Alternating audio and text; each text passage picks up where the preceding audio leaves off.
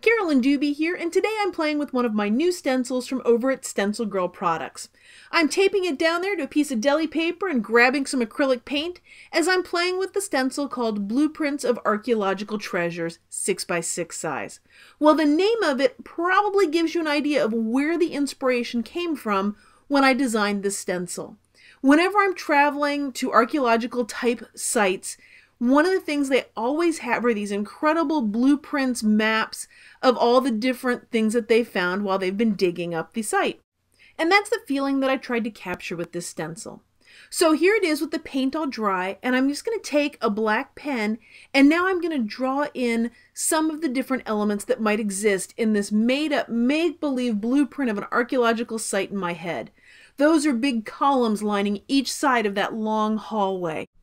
And this site, by the way, I am totally making up in my head, and it's completely whatever I want it to be. That's the cool part about making your own.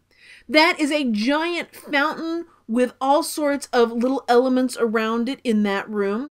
And if I want to create storage or apartments or treasure rooms or the equivalent of government offices, maybe I'll make these offices over here. That's what it'll be, public offices.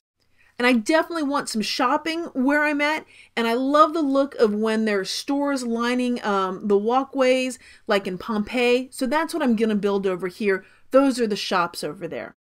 And I'm trying to be mindful too that I know that I love columns and that open courtyard look, so I don't want to put too many columns in here, but I definitely think I'm going to need a few more than what I've got so far. So right there in the front, I like some columns up there. Well, what am I going to do with my little archaeological map here when I'm all done? You know, I'm not sure. I can't decide if I'm going to use it in an art journal page or if I'm going to use it for collage or if I'm going to do something else with it. But you know what? I don't have to know right now. I'm just having fun playing and making this. And by the way, yeah, I had to add some more columns in there because you know what? I really like them, and since I'm the one doodling this and drawing on it, I can make it do whatever I want it to do. I'm not trapped by those crazy constraints called reality or truth. This is just absolute playtime for me. So once I'm all done with this, I've got my blueprint just about finished here. Then the last thing I'm going to do is add in the numbers. There are always little numbers everywhere when I see archaeological drawings. Well, thanks for joining me for today's play.